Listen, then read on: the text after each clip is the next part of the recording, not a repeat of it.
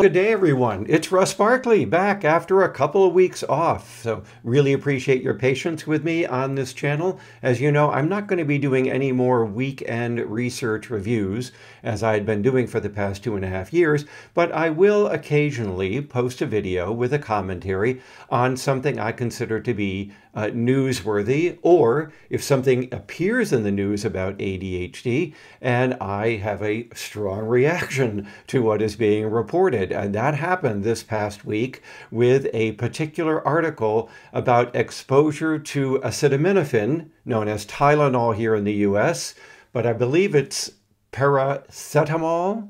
I may not be pronouncing that correctly, over in Europe. Nonetheless, a study, it's actually a review of the literature, was published, and it was picked up by a variety of news sources, including this one at neurosciencenews.com. But it was also discussed over at Psychology Today and a couple of other news sites as well. Now, I discussed this topic back in March when a large study, a meta-analysis in fact, was published concerning the relationship between women taking this medication during pregnancy and subsequent risk for ADHD. Sometimes these studies also include autism and others, other neurodevelopmental disabilities. But nonetheless, we're going to focus on the ADHD risk. And as always, when the news sources pick up this research, they discuss it as if there is a slam dunk causal connection between medication use and higher risk of ADHD in offspring of women using this medication. And as you know, and we've discussed it repeatedly over the last 2.5 years, correlations cannot by themselves be used to infer causation, particularly when there are equally compelling arguments against the causal interpretation, reflecting possible other causal pathways in that explanation. So in this case, what the news sources were talking about was a large review that was published over in the journal Environmental Health. And this was a review that used new guidelines for conducting such reviews, known as the Navigation Guide. And in these guidelines, they evaluate the quality of the research and the strength of the relationship found in the original studies. We're not going to go through that because I don't have much to say about that. I do want to point out, however, that the authors found 46 studies to review. 27 of them showed a relationship between this medication used in pregnancy and risk for ADHD or other neurodevelopmental disorders. But 13 studies either found no association or found a protective, a negative effect against these disorders. Now, the study or this review goes on to say that the majority of studies did find a relationship between between Tylenol use and ADHD risk, and they felt that the strength of the relationship was pretty strong, as was the strength of the association. Now, what are we talking about here? Well, other studies that actually report the numbers show that there's about a 30% increase in risk of ADHD in women who use this medication during pregnancy.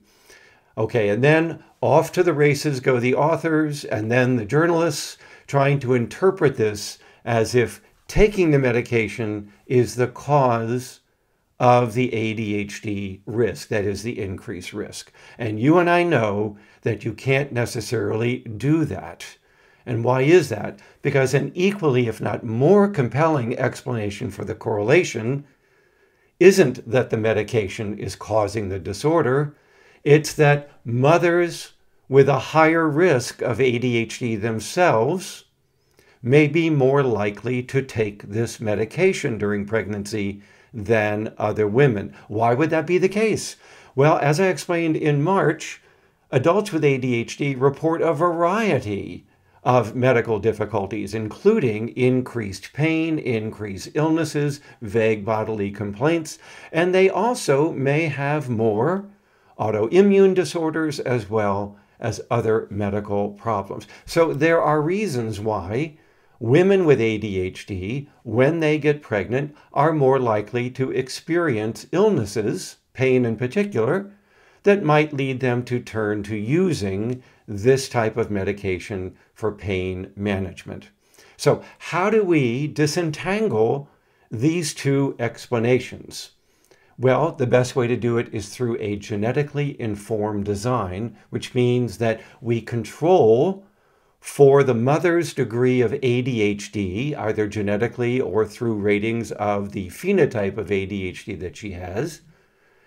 And then we examine for the relationship between the medication and risk of ADHD in the offspring. But the first thing you control for is the elephant in the room, which is the biggest effect leading to ADHD is genetics.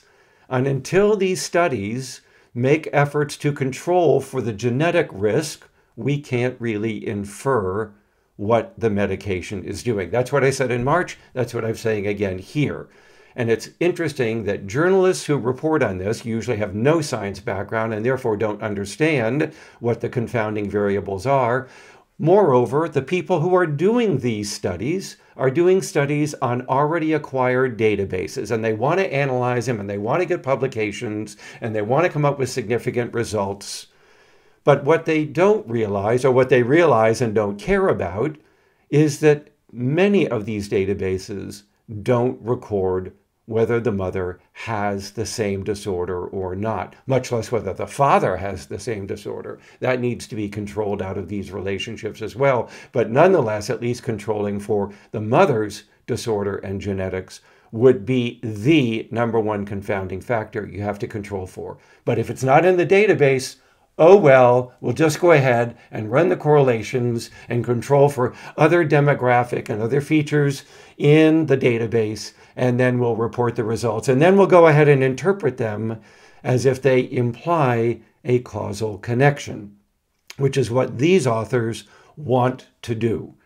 Now, they do admit that there were several studies that did attempt to control for genetics, but in a way using siblings. So they looked at exposure to the medication in siblings, yes or no, and in the kids who they were studying in the paper, yes or no, known as a full sibling comparison.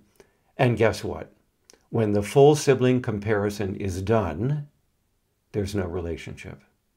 Now, the authors of this review dismiss that as saying, well, that wasn't really a very good study. It had very small samples of siblings. There are other problems with sibling controls and blah, blah, blah. And it basically blows away that study and comes back to the point that there is a relationship and they think it's a causal one. Well, you really can't do that. So the best study to do hasn't been done yet, and that is actually measuring the mother's ADHD and controlling for that. But full sibling comparisons are one means of trying to get some control over that.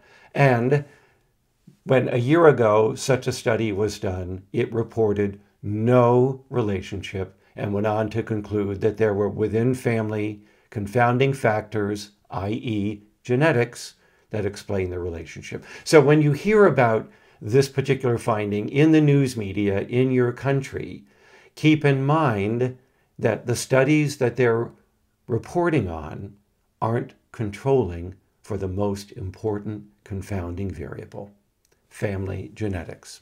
Okay, well, that's Russ Barkley, back again. I'll talk to you from time to time if I see something in the news I think is worth commenting about.